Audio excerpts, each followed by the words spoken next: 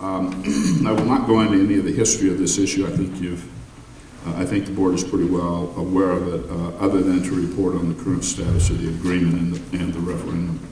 Almost 1 year ago, the board and the director asked me to work with the city to develop a turnback agreement for SR 89A, portions of SR 89A within the city of Sedona. The single instruction I received from both the director and the board was to make this happen as absolutely soon as possible, given our continuing liability on the route. ADOT staff, Sedona staff, and the AG staff worked very hard to develop an agreement which ADOT, the board, and the city agreed to by the end of February. Article 1, paragraph 1.1 of the transfer agreement states, quote, ADOT shall pay the city $10,650,550 on or before June 30th, 2011. ADOT shall give the city's 30 days notice of the date of the payment. The first calendar day after the date of the payment shall be the, quote, transfer date. That's the date that the city would be responsible for the transferred facility. If ADOT does not pay the city $10,650,550 on or before June 30th, 2011, A, this agreement shall be immediately terminated without further action by either party. B, ADOT shall continue to own, control, and maintain the transfer segment. And C, neither party will be responsible for constructing or financing the future projects. As you are all aware, the city has determined that due to a pending referendum action by the voters of Sedona, the city has stayed from enacting any provisions of the agreement until such time as there is a vote on the referred action.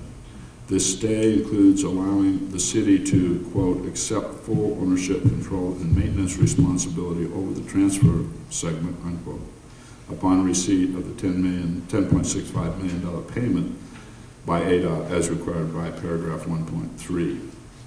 It is my understanding that the city has not yet set a date for the referendum election. It is also my understanding that the city currently does not intend to set a date for the election until either the latter part of June or July. The city has indicated that it may set the date of November 8th for the special election on this matter, but has not done so yet.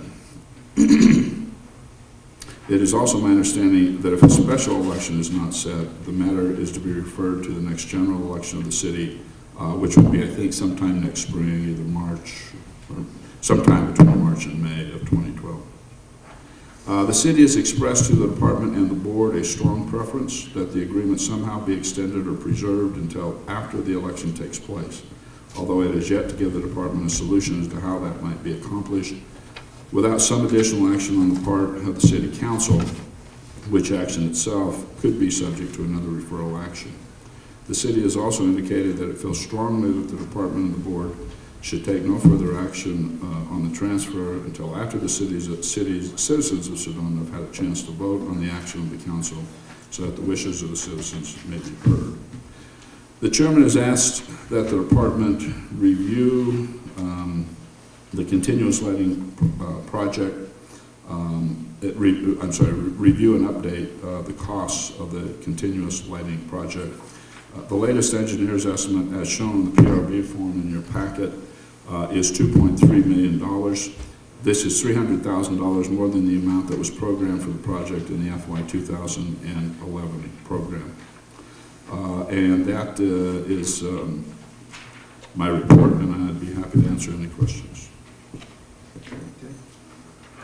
Any questions from board members? John. A comment now. Hang on a second, Steve. Neither is working.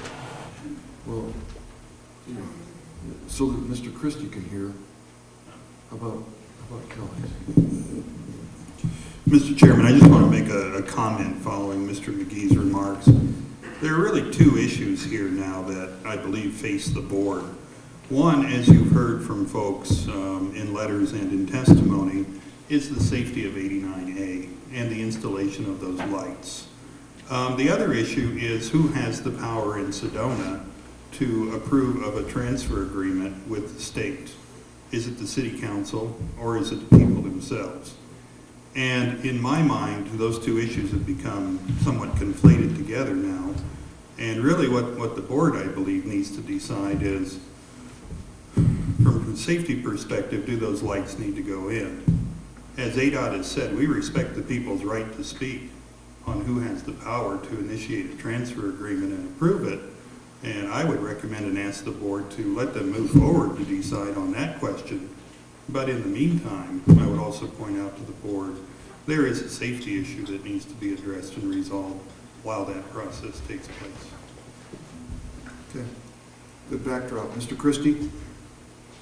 Just a question regarding the increase in the cost that was initially projected in the prior year's program. I think John said it was up, what, $200,000 over the original estimate? Yeah, Mr. Chairman, Mr. Christie, 300,000.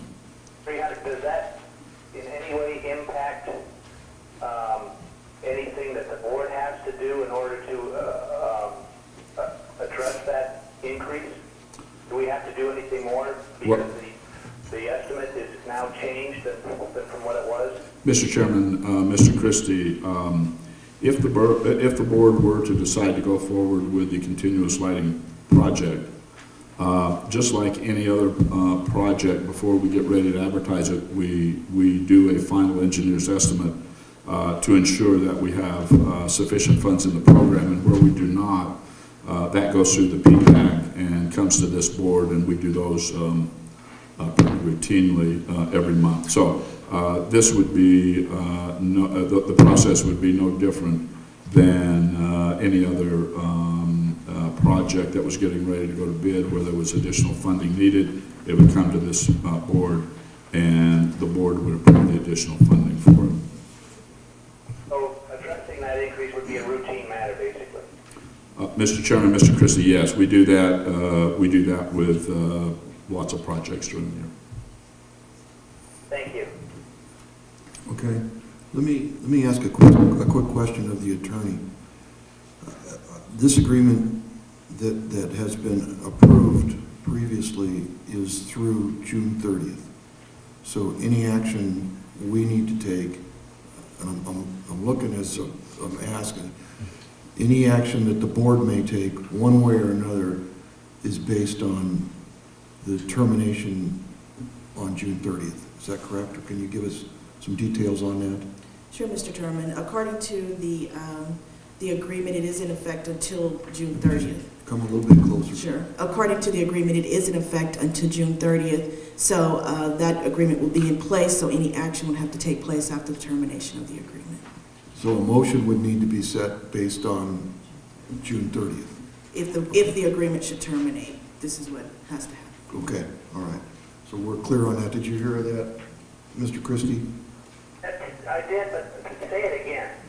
Okay, one more time. As it stands, the agreement is in effect until June 30th, 2011. Any action taken would have to be taken contingent upon the agreement terminating on June 30th. Okay. Option. Yeah. Okay, good.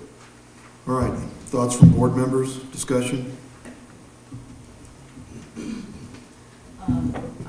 I would like to take option number 1, where it states that we should allow SR 98, the agreement, to automatically terminate on June and instruct ADOT to pursue all actions necessary to install continuous roadway lighting after the SR 89 transfer agreement terminates. Because I think the safety issue far outweighs the cost that we would have to, the funding that we would have to come up with. $300,000 is nothing compared to a value of life and safety.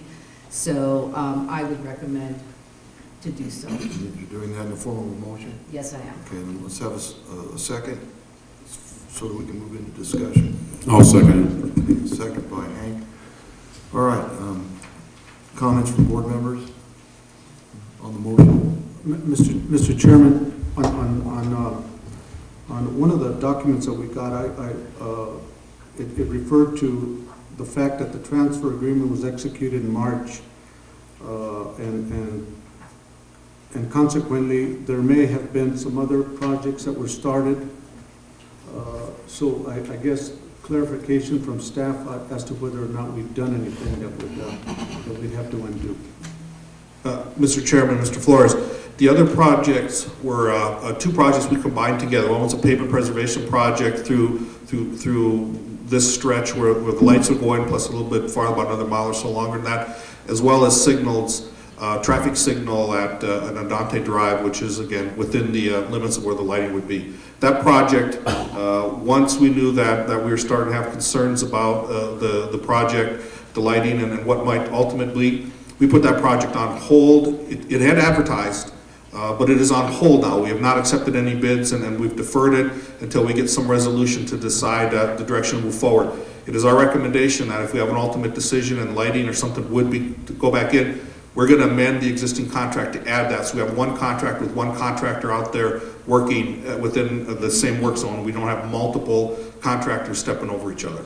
So the existing condition, the pavement preservation signal project, is on hold until we make further decisions as far as what to do with any lighting or any other scope changes to that project.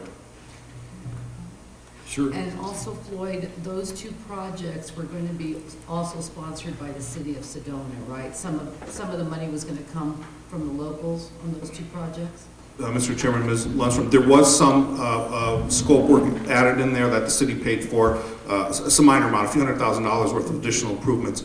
That is included in that. That is also part of it. So would that have to be refunded, Floyd, to the locals?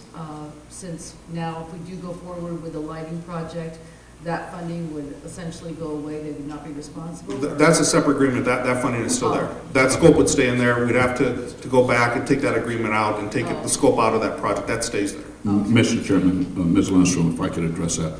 There was indeed some funding that was essentially federal match. It was supposed to come from the city. Those monies were going to come from the $10.65 million we were going to give them anyway. So since we're not giving them the $10.65 million, it's we're funding the thing 100% either way. All right. Good. Then, as I understand the motion and the second, that we would authorize staff to move forward with the bid process for the lights and the safety issues related to that. And it is totally unrelated, as Mr. Olkowski pointed out, to what the referendum may bring to conclusion in November or some other date. Are we clear on that? Okay. Mr. Chairman, Yes. I'd like to call the question. All right. You beat me to it. All in favor? Aye. Opposed?